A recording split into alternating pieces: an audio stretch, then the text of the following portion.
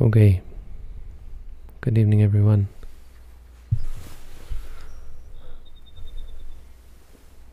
Welcome to our live Dhamma.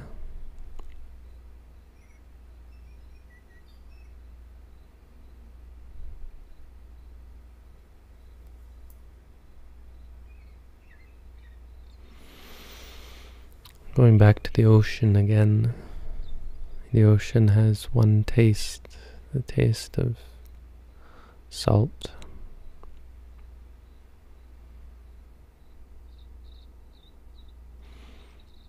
And the Dhamma has but one taste, and that is the taste of freedom.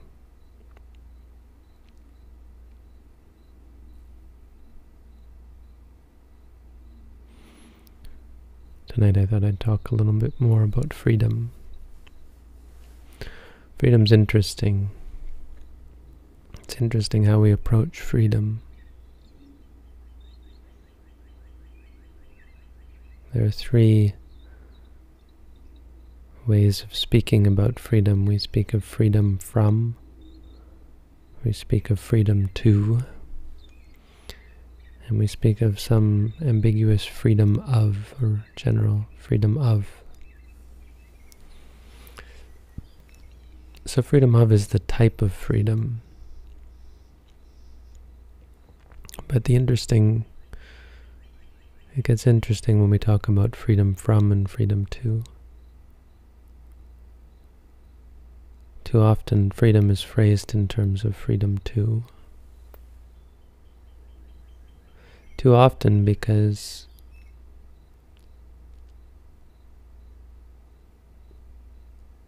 it's not really freedom. When you talk about freedom to, you're not actually emphasizing the freedom. Freedom to is still freedom from.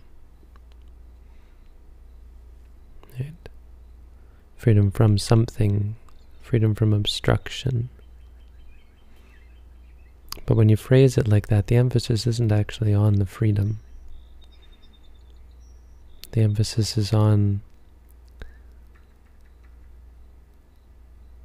the ambition. It's on the desire or the inclination.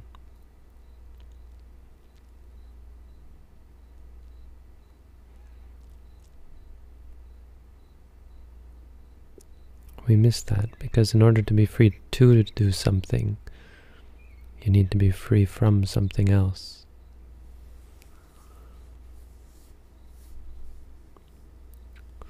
And there's an important, it's really an important distinction. In Buddhism, we're not really concerned about the freedom to.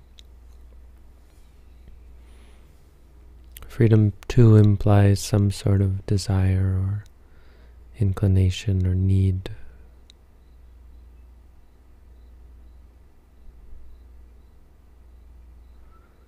To do something. Yeah.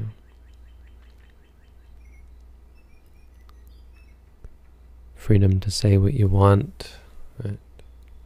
Freedom to do what you want. It's all about what we want. It's not actually about the freedom. And we miss that. We go beyond the freedom and into the ambition, which, interestingly enough, is not freedom at all. It's the freedom of the tar baby. You know, the tar baby, the story of the tar baby.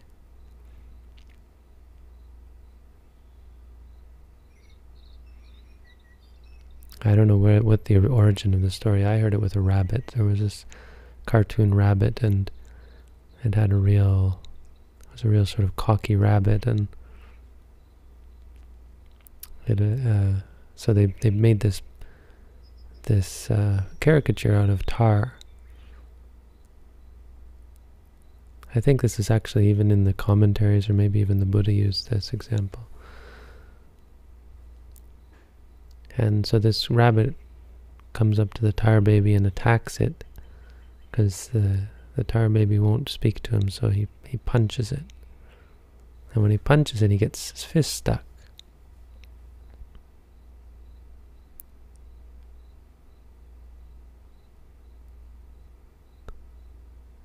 And so then he tries to get his first fist out and gets his second fist stuck. And then he uses his feet to try to get his hands out, and eventually he gets completely stuck and is carried away by the hunter. I think the Buddha used this example. A hunter uses this tar figure to catch a monkey, maybe.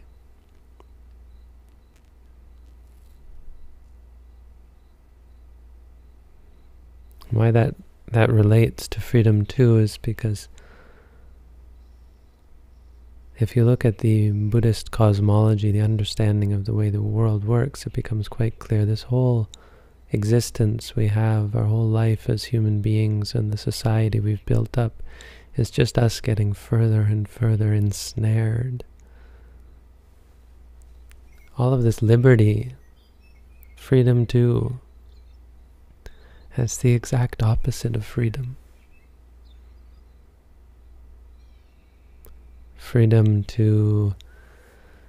It's freedom to go in debt, freedom to become indentured, freedom to commit, freedom to get married to people, to your work, to your society, freedom to be born into a society with laws and rules and culture.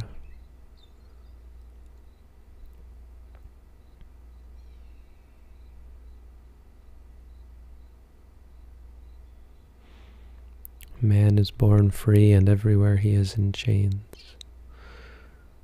Jean-Jacques Rousseau said this. I'm not sure exactly what he was referring to, but it's quite true.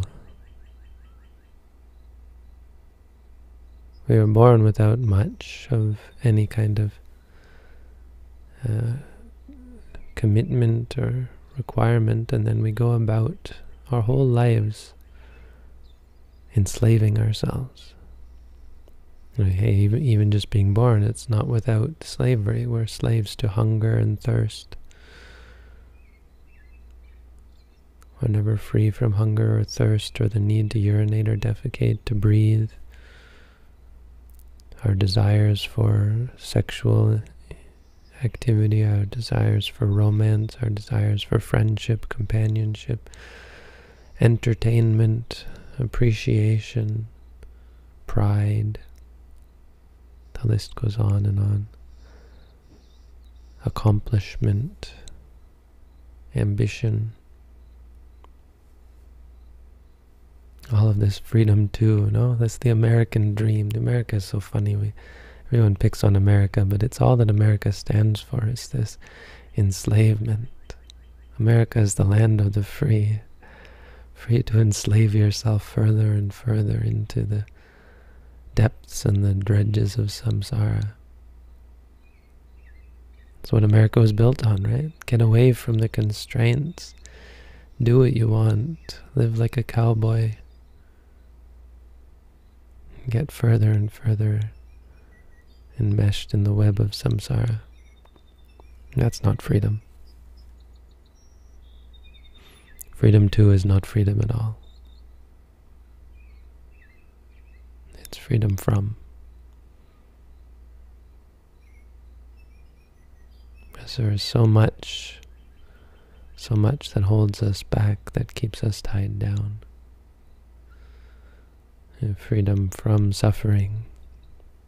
But to be free from suffering, you need freedom from defilement. You need freedom from ignorance to be free from defilement. So the Buddha is very much about what we have to be free from. Free from samsara.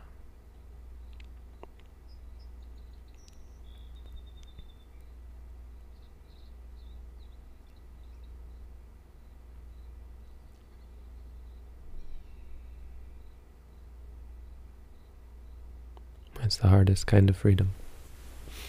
It's much easier to fight for your freedom to do things than it is to be free from. Fight for your rights. You see how hard that is? It's much harder to be free from. To be free from defilement, to be free from suffering.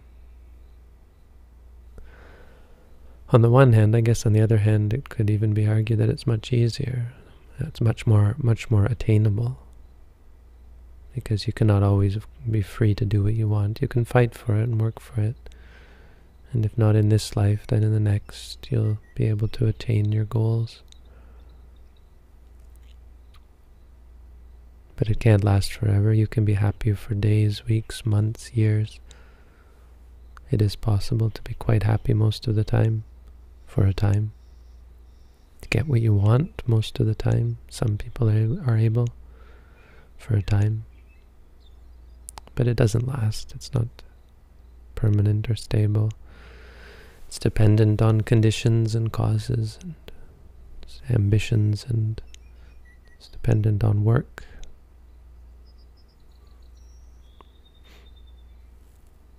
But freedom from is such a powerful thing, and the Dhamma is such a powerful force to be able to deliver this very simple state of freedom.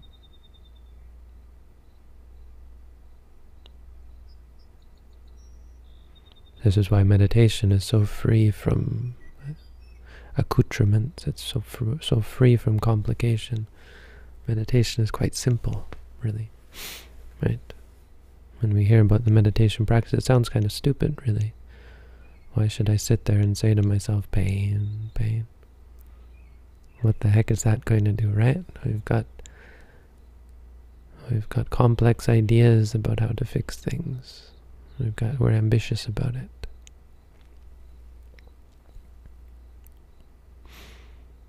But if you want to be free, you have to be free here and now. You have to be free in jail. Being free in Buddhism is like being free in jail.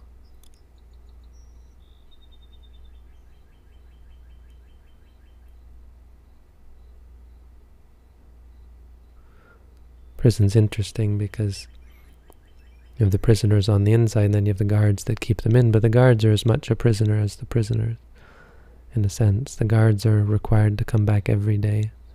The guards are required to work. The guards are required to worry and care, and the prisoners are actually quite free. They don't have to do anything, you know. They eat, they have food brought to them, and they eat. They have no worries or stresses. Well, in prison there are. Prisons nowadays are quite terrible places, full of evil people who... Not evil people, but full of poor conditions, and it makes people evil and crazy. But it's interesting because it's not even so much that the people who go to prison are evil. It's that when you put people together like that and treat them like animals, because they're not free. Because they're not free from defilement. It's like a pressure cooker. You build up the pressure and it explodes. People, out of fear and worry and attachment, will go crazy in such an environment. And so there's a lot of wickedness that comes out that is bred in prison. But ostensibly prison is quite peaceful, right? The concept of it. There's so much suffering in prison and evil in prison because people in prison don't know how to be free. I had one when I was teaching in the Federal Detention Center in Los Angeles. I had one meditator ask me if I could teach him how to meditate, to levitate and to fly away. So it was quite clever of him to think of that. I said, no, that's not what I teach, and that's not true freedom. That wouldn't make him free.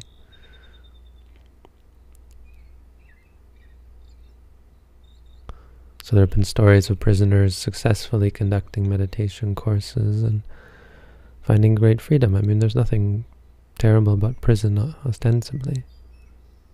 There's your requirements. It's a lot like being a monk. You know?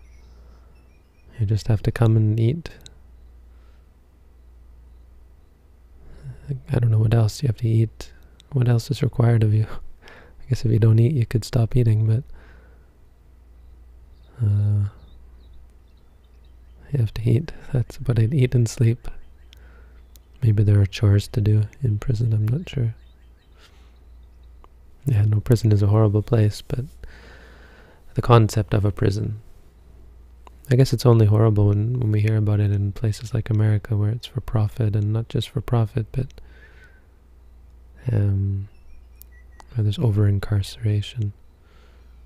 Here in other countries, prison is quite peaceful and does its job in rehabilitating. Canada as well has a horrible prison system, apparently.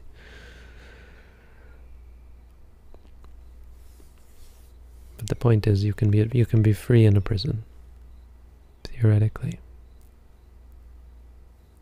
So our practice of meditation it's not about allowing us to do this or do that. It's about freeing us from stress and suffering. And so it's such a torture to sit and meditate sometimes. It's a torture because we're not free. And so the instinct is to get up and stop, right? To free yourself from the burden of having to meditate. It's keeping you from doing what you want, right? This freedom too. If I meditate, I'm not free to do what I want. I'm not free to follow my cravings. We meditate to free ourselves from craving, right? To free ourselves from the need to do things. So is an enlightened person free, or is an enlightened person, is their freedom restricted in prison? Right? Can you restrict the freedom of an enlightened being? You can bind their hands and feet, put duct tape over their mouth. You can blindfold them, but you can't take away their freedom, because it's not freedom to, it's freedom from.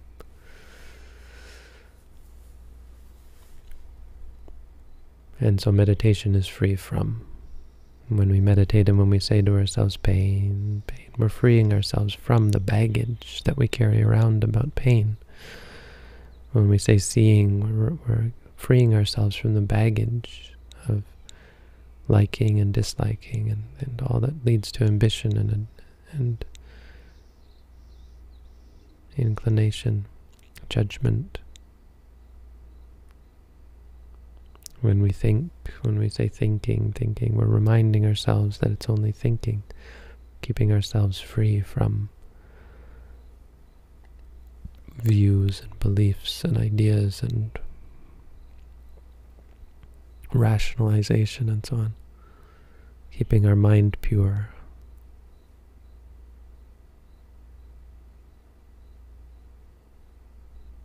Cultivating a pure mind. And eventually, the greatest freedom that comes is when we do this, then eventually we start to see and become free from the greatest bind of all, and that's ignorance. We become free from ignorance and delusion. Ignorance which prevents us from seeing right and wrong and good and bad, and delusion which mistakes right for wrong and good for bad, and sets us on the wrong course and gets us mixed up, sometimes good, sometimes bad, and gets us caught more and more up in the web. So there you go, just some brief thoughts on freedom. And that's the Dhamma for tonight.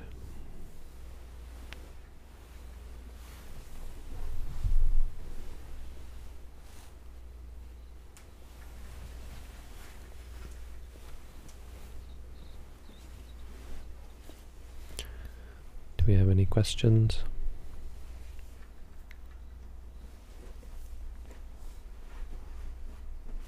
There's a couple on the site. Bhante, formal meditation understandably is clearer than when practicing in normal life. Are there any thoughts to facilitate clarity and mindfulness in everyday life, like developing agility and shifting? As there are so many things happening quickly, unlike in formal practice. I don't know these questions. I mean, I get this kind of question a lot. What can you tell me that's going to make my practice easier? I mean, it's not easy. Yes, it's much more difficult in daily life. I don't have any, I mean, I could give you tips if you want, pointers, but it's all the same. Really, the best thing to do is to do a lot of intensive formal meditation so it becomes ingrained as a habit.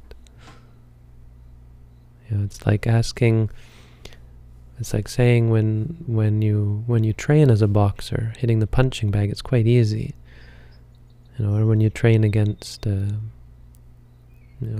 person holding up those pads, it's quite easy. Now, do you have any tips for me when I actually go out into the boxing ring? Now, I mean, being in the boxing ring, like being in real life, is not like punching a punching bag or meditating formally. It's much more difficult. So, the training is very, very important. And I guess another thing is training in life as well. Training to see the difference, that in real life it's more complicated. And that's sort of what you're saying, you know. And to train in that. So part of boxing is actually training in the ring. So, I mean, the only answer I have for you is work, work, work. Train, train, train, practice, practice, practice.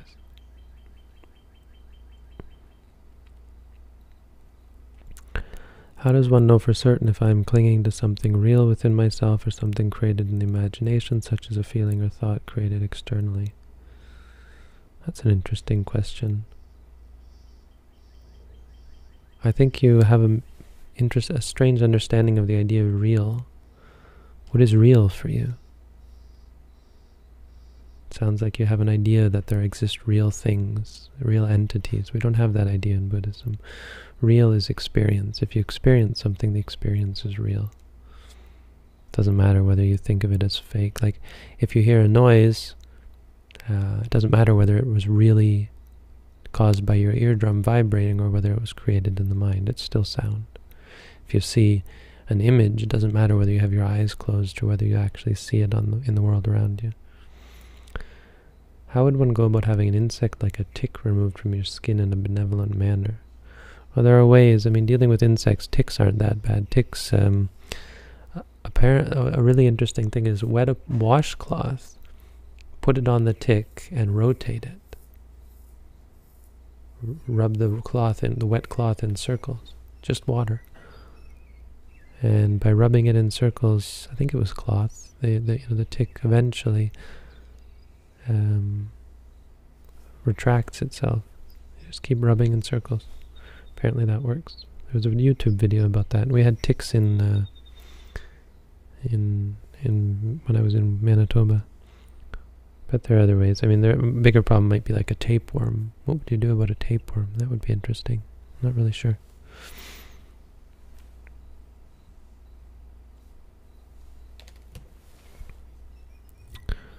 Okay, we got some local questions there as well. Whether it's this.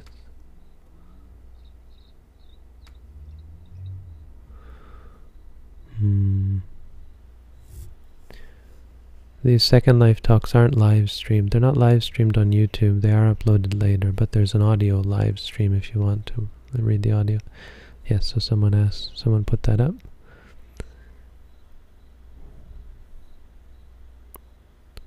What's the cause of shyness? Shyness. Fear. Fear, which is anger-based. I mean, anger, it's aversion-based.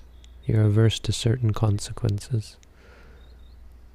Some people are shy because they're afraid of violence or repercussions of interaction and so on. Shyness is sort of a fear. What's the cause? It's, habit. You develop habits for the strangest reasons, but we develop them over lifetimes. Our habits sometimes just grow out of the smallest thing and they become obsessions and they can become very strong. Shyness can even become quite painful, but it's just a habit that builds up. Why wouldn't we focus on and appreciate the freedom to choose our religion, our tradition, our teacher, our practice, the freedom to accept precepts, be moral, make good choices, etc.? Well, that's not freedom. It's not. I mean, it is freedom, but it's not freedom to. It's freedom from. You're being free from some external force, but no one can force you to. People can control you externally. So freedom from physical control is something I didn't really touch upon, or kind of the idea of a prison. A prison is control. You're being oppressed. You're being controlled by something external, but ultimately it's insignificant. It's significant practically, but it's insignificant in an ultimate sense. It's not true imprisonment. You know what I mean? But it's that it's still we're still talking about imprisonment by, which means lack of freedom from oppression. So if you're not free to choose your religion, it's because, the freedom part is actually because, or if you're free to choose your religion, it's freedom from oppression, freedom from someone forcing you into a certain religion. But of course you can't be forced into a religion. We're coerced and tricked and so on, tricked into thinking we have to do this and have to do that. Someone holds a knife to your throat or a gun to your head and tells you, and they're tricking you into thinking that somehow you should convert to their religion or die. When in fact, if you understood the truth, you'd just let them pull the trigger. Or you wouldn't have any reason to fear death if you were enlightened. So when you talk about choosing a religion, that's your desire, and it's a different thing. I mean, when you have right intentions, it's not freedom. It's actually a imprisonment. You're imprisoned by your right intentions. You're imprisoned by wisdom. You're controlled by wisdom. A person who is wise can't make bad choices. They're unable to. They lack the freedom from the control of wisdom, right? So I think it's interesting that we talk about freedom too, when the to part isn't really about freedom. The focus is on our ambitions. Describing how you're free to do something isn't actually describing your freedom. It's roundabout. It's missing the point that freedom is always freedom from. And so with your examples, those are good things. But too often we're excited and overjoyed by the fact that we can do this and can do that. The power today of instant gratification, to get what we want when we want it. So intoxicating, this power. It's not freedom. It's very dangerous power. That kind of quote-unquote freedom. The freedom part is great, fine, but the fact that we want to do all those things is very dangerous. So we miss the distinction. Yes, it's great to be free from oppression and poverty and so on, but just because you're free from poverty by having lots of money doesn't mean you should go out and do whatever you want, right? It's that leap that we make. Just because you're free from constraint means you should act upon the freed impulsions.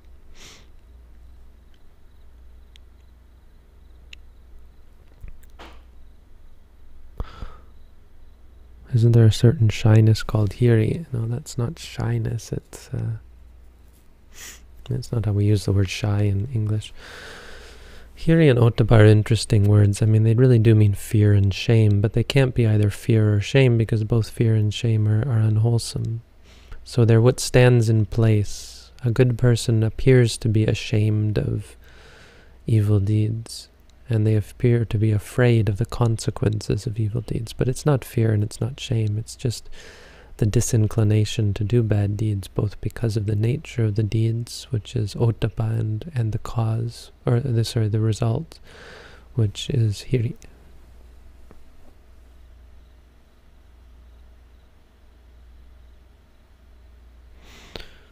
I think most think of that as a blessing, though, to make great choices naturally. Yes, but it is. Yes, it is a blessing, but it has nothing to do with freedom. It's your inclination. It's your power, the greatness of mind. You're not free to do all sorts of good things. Evil people can't do them. You're lucky, if anything. You're good. A good person is inclined. I think. I'm not actually quite sure what you're referring to, but anyway. There you go. There's the Dhamma according to Yutta Dhamma. Yutta Dhammo. That's our session for tonight. Thank you all for coming. Have a good night.